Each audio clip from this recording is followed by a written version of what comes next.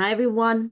Welcome to Kiki and Kibitz. It's Mary, and I'm here with my birthday edition of 90 Day Oy Vey. Let's hop right into it. So, first of all, I have a question to ask all of you guys, especially my fellow tri state area people, New York, New Jersey, Connecticut, Pennsylvania, all the way up to Massachusetts. Did you fucking feel that? We had an earthquake today. Oh, yes, we did, guys. And Kelly's reaction is priceless. Let me share that with you.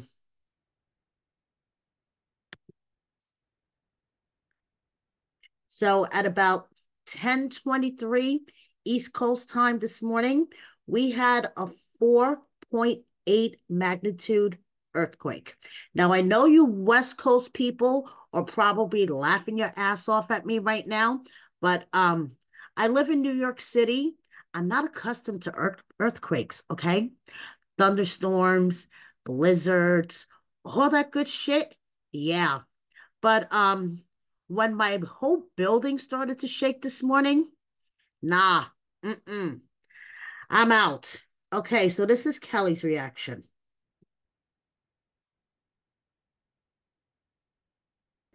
Did we just have an earthquake? I didn't drink or smoke. I know I'm not bugging, right? Like, what just happened? No, Kelly, you're not bugging. We did have an earthquake, okay? And like I said, guys, it was a 4.8 magnitude earthquake centered in Tewksbury, New Jersey, okay? It and Of course, the emergency alert started going off on my phone way after it happened. And now they're talking about aftershocks. And as of a couple of hours ago, there was another 2.0 magnitude aftershock in New Jersey. And I know you West Coast viewers are laughing your ass off at me, but nah, I'm not with this. I am totally not with this, especially on my 50th birthday. Is God trying to tell me something? What is happening? Okay, moving on to some actual 90-day news. Rob and Sophie. With his motivational quotes, Sophie is a Fashion Nova ambassador, okay? But Rob is defending himself this week against Sunday's episode and the whole toilet paper fiasco, okay? So he's defending himself and he wants everyone to know we all have good moments and bad moments. It's part of being human. Give others grace, and as long as you leave with empathy and understanding, you'll remain on the path to righteousness, but remember, use discernment before proceeding to allow others in your life. Everyone has to earn a place in your space. Like I said, Rob has been really motivational lately on social media. Okay, now this picture is weird. I know it's just a huge cactus and he's just standing there looking up at it, but I don't know. Okay, let's move on. Kobe and Emily, the most heartwarming couple so far this season. And we have pictures of Emily and Kobe with the family, grandma holding little Scarlett. I mean, it just makes my heart warm. I don't know. I love these guys this season. And we have baby ATM, adorable. Oh, okay. Lauren and Alexi, they're going to be appearing this season with their brood. And I have a feeling that's going to be the other heartwarming story because their kids are just way too cute. Ed and Liz, on the other hand, okay. Liz, in real time, she is looking fucking fantastic. Okay. I give it to her. Fantastic. Now, she's hanging out with her new man. She's totally washed the mayo out of her hair. Ed is gone. Okay. Now, Riley, thank goodness, she is saving this current season of Happily Ever After. I think if Riley wasn't in the scenes with Ed and Liz, I don't know what I would do because I have to watch the show for you guys to do a recap. So thank goodness for Riley, okay? Now, I have some news for you guys because you know I'm the channel that has the tea. Did you know about the new couple? Yes, Ed and Sophie. Can you believe it? I have an exclusive picture, okay? Are you ready? Ready for it? Happy late April Fool's Day.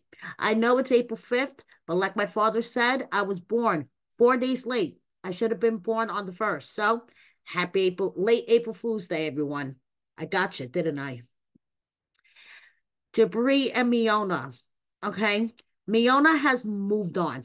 She has moved on from Jabri. She has washed him out of her hair. Okay. Jabri has been traveling this, there, everywhere, trying to find himself. He went live. I'm going to share a little bit. Okay. It looks like he's still trying to find himself.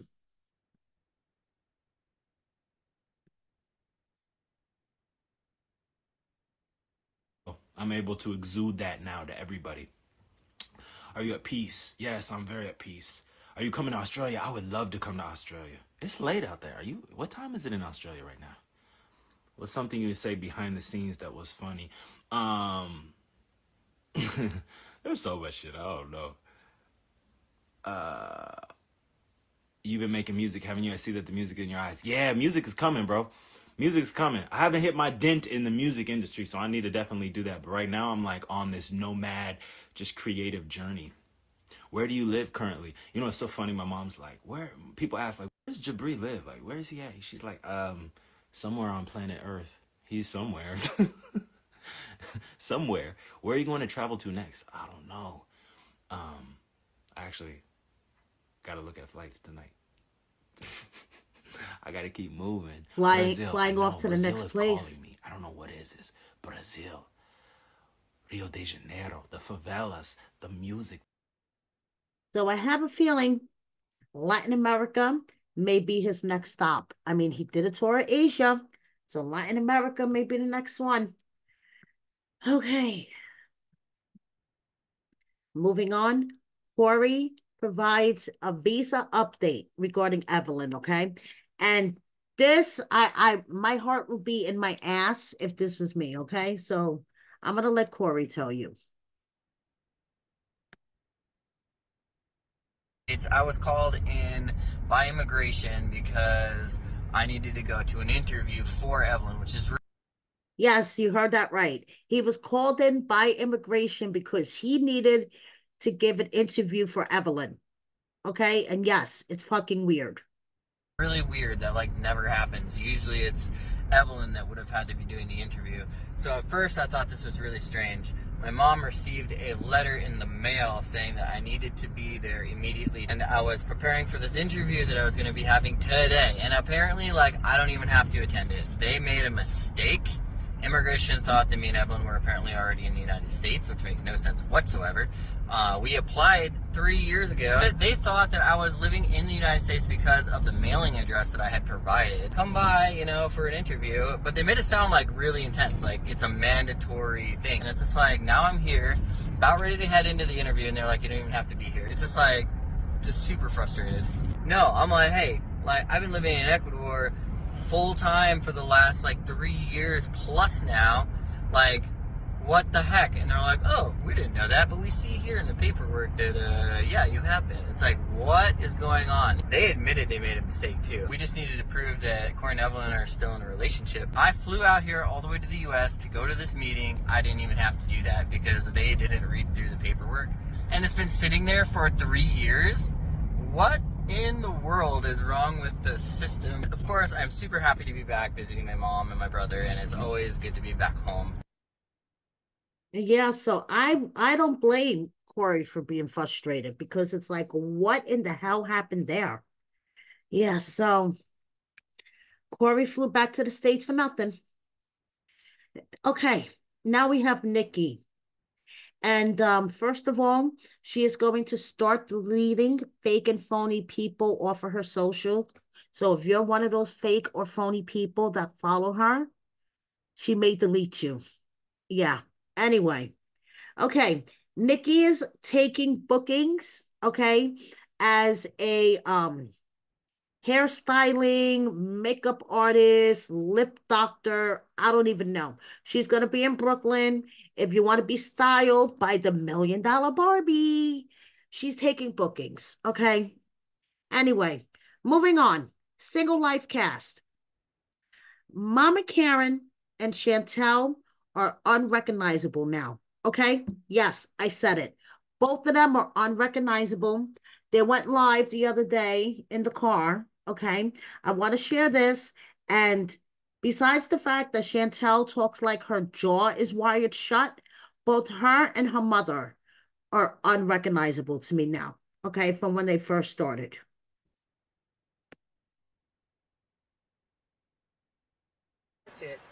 Think about it. Veruca wanted an Oompa Loompa now, Date. So you don't. And don't forget to follow me on Shan's Beauty Plan. Yes. And go follow Southern Surgical Arts Beauty Bar in Atlanta. Yes.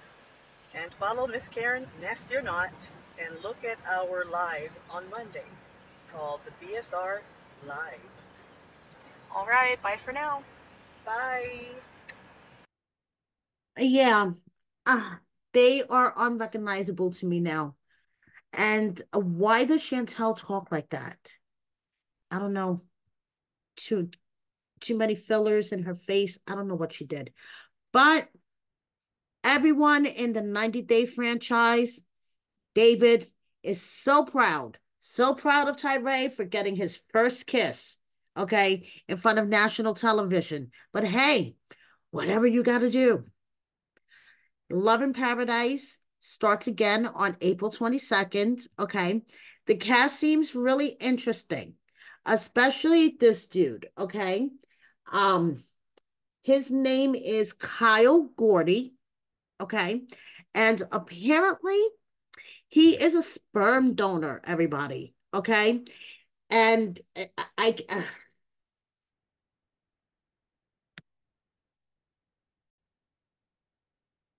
now it's not the fact that he's a sperm donor, okay? But this guy has something like hundreds and hundreds of children out there. He even has a website, um, Be Pregnant Now or something, bepregnantnow.com. Okay. And I don't know, something about this guy, and I haven't even seen him on my TV yet. I feel like he's going to be a wackadoodle. I don't know, but we shall see. Speaking of wackadoodles that have appeared on Love in Paradise, E. Scott is a stalker, apparently. Okay. Now, I want to give credit to the Instagram account 90 Day FOMO for breaking this. If you aren't following them, please do. Excuse me. Apparently, one of Scott's exes filed for a restraining order against him because allegedly he was stalking her. Okay. This was filed in February of 2024. And yeah, on top of everything else that is stacking up against E. Scott, it seems like he has a restraining order. Huh, not a good look, E. Scott. Not a good look at all. Now, speaking of normal couples that came out of Love in Paradise, we have Daniel and Amber, and I am loving Amber's brows. Okay, I'm loving them too. And before I wrap this up, and I'm going on a cruise, guys. I'm leaving this Sunday, and I will be back on the 19th. So this will be my last video for a while. So before I wrap this up, let's just get to some miscellaneous updates. We have Darcy, unrecognizable. Shekinah, unrecognizable. We have Anfisa, who is looking good. Guillermo and Kara, looking good. Colty with his doggy. Annie, who is going through IVF treatments. Fingers crossed that you get pregnant soon, Annie. We have baby girl Lisa and Ella, who is looking fantastic. She has dropped tons of weight, looking fantastic. And we have this week Wackadoodle of the Week nominees. Rob and Sophie, like I said, fighting over toilet paper. and Liz and Ned fighting like children in front of Riley. Okay. And Rob and Sophie took it by a landslide of 65% to 35%. And yeah, I agree because when you're a newlywed couple arguing over toilet paper, there is something wrong there. So something really, really wrong. And if you guys haven't checked out Kelly and I's recap of this past episode, episode 3, Snow White and the Seven Chores, please do. And finally, before I get on my cruise on Sunday, I just want to say, especially after the earthquake that we had today, the rain that we've been having for the past 2 to 3 weeks, I need some out of town air. For real, for real. Thank you so much for watching me. Please subscribe if you don't already. Hit that like button, share my video with a friend or 10, and I'll see you guys when I get back on the 19th. Bye, everybody.